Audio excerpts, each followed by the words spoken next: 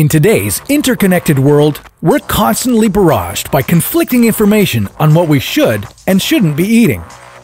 But if there's one thing that we can all agree should definitely not be part of our diets, it's nuclear waste.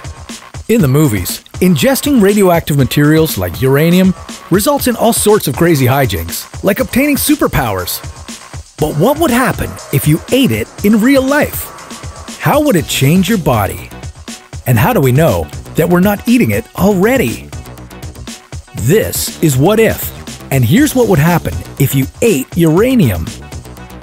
Uranium is a naturally radioactive material that was one of the main elements used to make the nuclear bombs of World War II. But you don't have to be a mad scientist to be exposed to it. The Environmental Protection Agency says that the average person eats up to 1.1 micrograms of uranium per day. How is it getting into our food? And how much can we eat before it starts to do damage? I know what you're thinking. I wash and inspect every piece of food I put into my body, and I've never noticed any glowing green materials. Well, it's not that simple. For one thing, contrary to what pop culture tells you, uranium and most other radioactive materials do not actually glow. And on top of that, the uranium we eat isn't being secretly sprinkled on top of our food by some covert organization. So you can remove your tinfoil hats, for now. Instead, the uranium we eat is coming from within our food, and it's getting there naturally. Uranium occurs naturally in soil, rock, and water, and it can be released into the air through wind and water erosion and volcanic eruptions.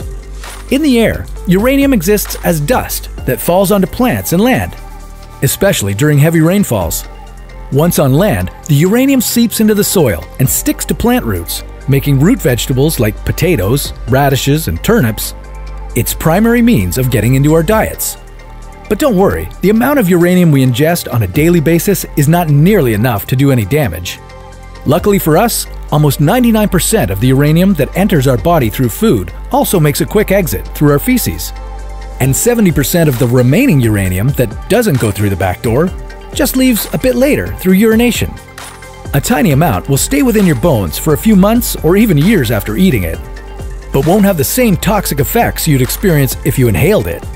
Now, just because we all survive ingesting it every day doesn't mean we should be eating big chunks of it and starting the uranium challenge online.